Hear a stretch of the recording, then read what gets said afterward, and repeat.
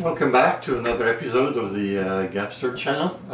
Today I'm going to talk about speaker cables. Yes, that's kind of a subject that's led a lot of controversy. But my style is I'm not a big fan of spending a fortune on cables. I'd rather spend more money on the speakers themselves rather than the actual cables. But still, I would like to get as close as I could get to those very high-end cables. And I found a couple cables that I would like to share with you guys. Some of you may know about them, some not. But I would like to show you a couple cables that I would recommend that I thought would be really high-end cables at low-end prices. Alright, so the first cable I would like to talk about is probably my favorite, is this one here. It's called a 12TC, and basically what is, it's 24 cores, so there's 12 positive, 12 negative, and in between it's an air core basically in the middle, and they're woven together, so you get basically the best of everything. And they claim to be continuous copper, so OCC, so this is not OFC.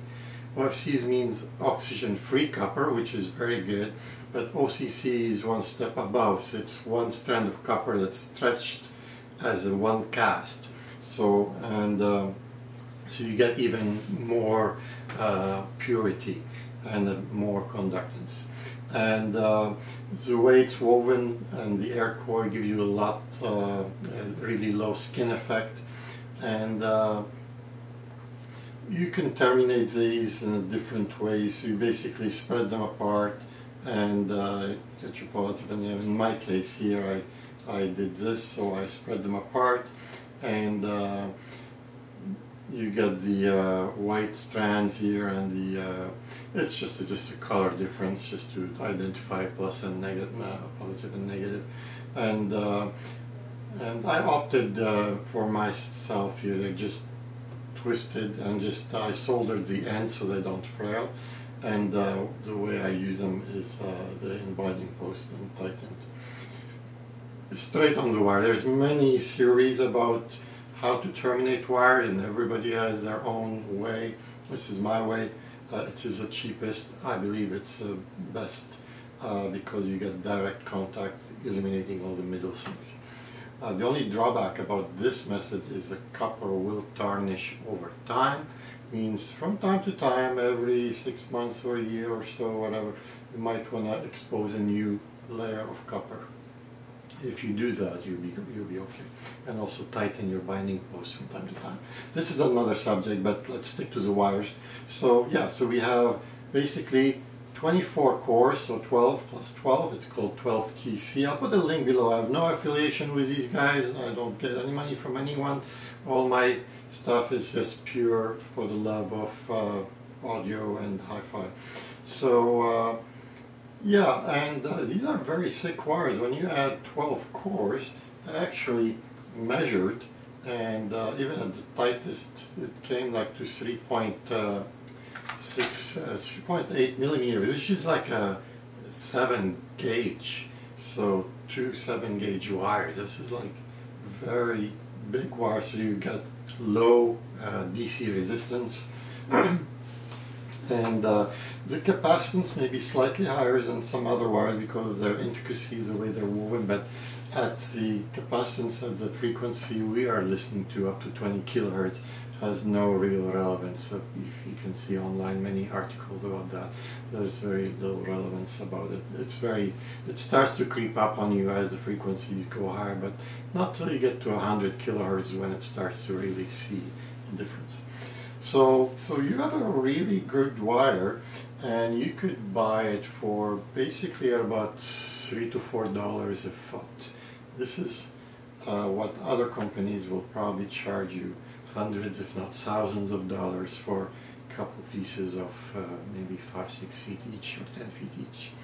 So you're getting this at the steel. I'll post a link and I'll show you three on the website. A couple.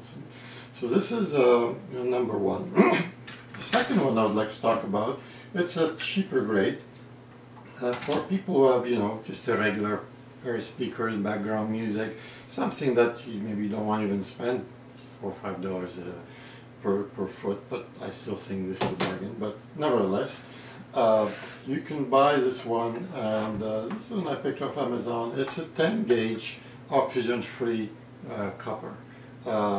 So you got very low DC resistance because of it's a 10 gauge. I actually did measure it, and it is 10 gauge. It came to, if I remember correctly, yeah, around 2.8 million years.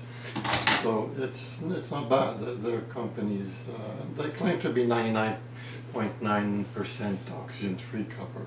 It looks decent, and it's a pretty good wire. Pretty much $1 a foot. I think $1 Canadian even. So that's probably even less in the US or other countries. So yeah, so this is a very good wire at $1 a foot. You know, couple pieces. You got, you know, $20, $50, and you get your nice decent pair of wires.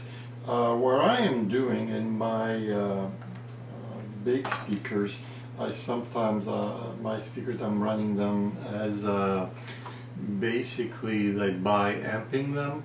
So I'm sending a separate amp and sending to the woofer, and a separate amp to the mid and tweeter. So this is going to be for the mid and tweeter section, and for the woofer I have actually two of these. So imagine two of them together, and you can see them right here. So 1 and 2.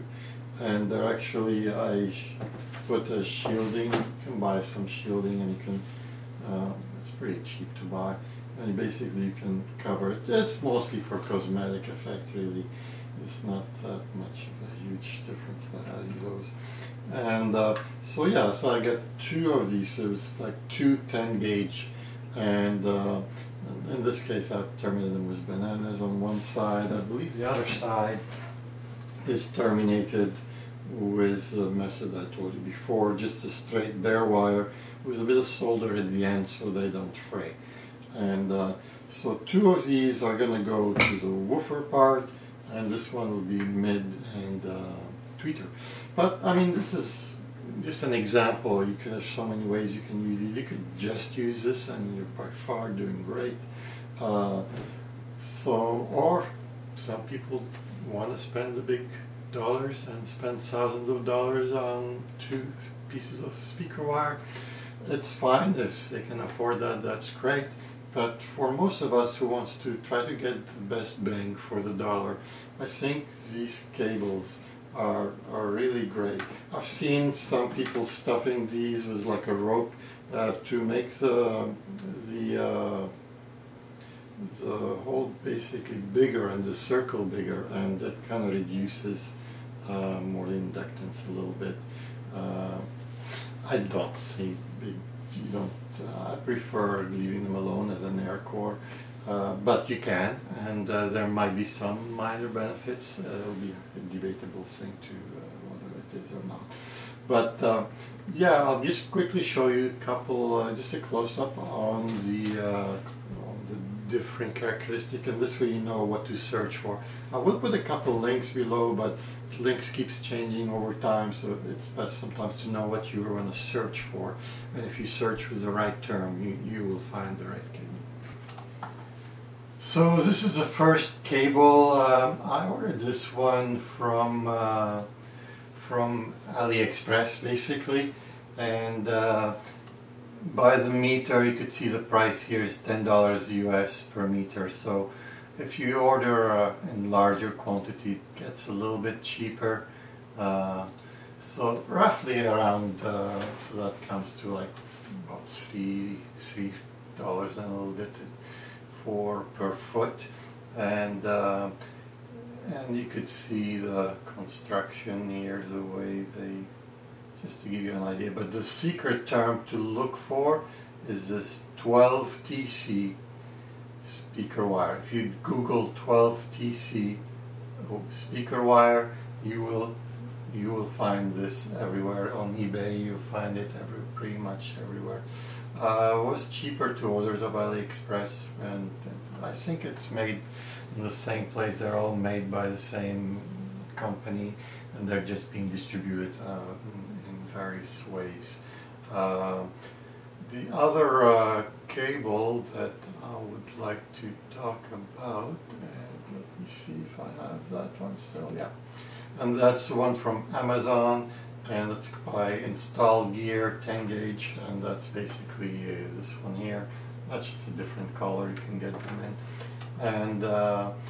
And they claim to be 99% oxygen-free copper. It looks good. I listened to it and measured. It sounded really good too. It's about 50 feet basically for $54 Canadian.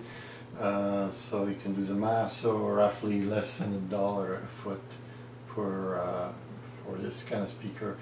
And it is 10 gauge. It is a true 10 gauge. They're not often they'll say 10 gauge, but you measured it's like 8, but this one is a true. So it's a good indication that they're saying 99% oxygen-free copper, and probably it is.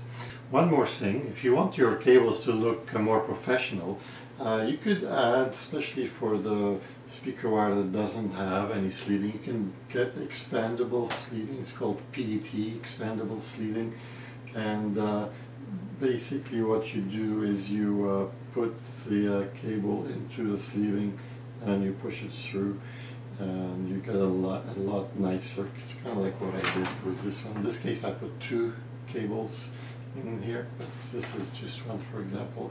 So that's one. The other thing is adding shrink tubes. Shrink tubes is basically how keeps things more tidy, and it's kind of like what I did here. These are called shrink tubes. So you put, in this case I think I used a bigger shrink tube, something like that. So you put the shrink tube here, and basically you heat the shrink tube with an air gun, or even a lighter could do if you have a really low budget, but you have to go fast. And the tube will shrink, and it makes it look nice and terminated. You can get different expandable shrink tubes. Some of them are more heavier, and they're good for like something more sturdy and bigger cables. And you end up with a nicer looking termination this way. I will be making another video just on this subject, and I'll go into detail on how to actually put a cable together and how to use shrink tube. It will help you make your cables look a little nice and tidy. So I hope I was able to give you guys some ideas on how to get some decent speaker wires for very little amount of money. I try to keep my videos simple. I'm not big on the big formulas and the big, how many nanofarads the capacitance, it's this or that. I believe in more of listening.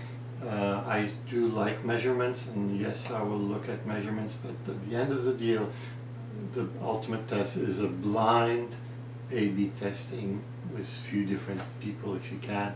And so if you have some nice speaker wire you'd like to upgrade for probably $50, $100 mostly, you can get some of these and try them for yourself and listen.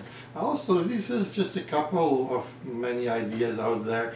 I would like to know what you guys like and what is your favorite speaker wire that you can find for like a reasonable amount of money.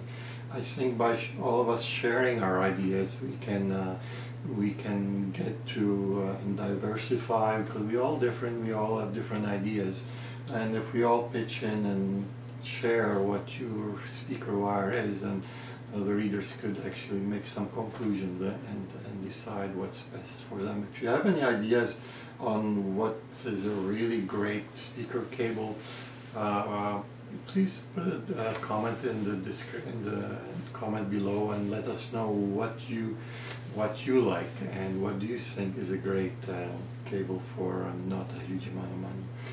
Anyway, so hopefully this helped anyone. If you like my videos, please subscribe. It really helps, keeps the channel going, and I hope to see you again.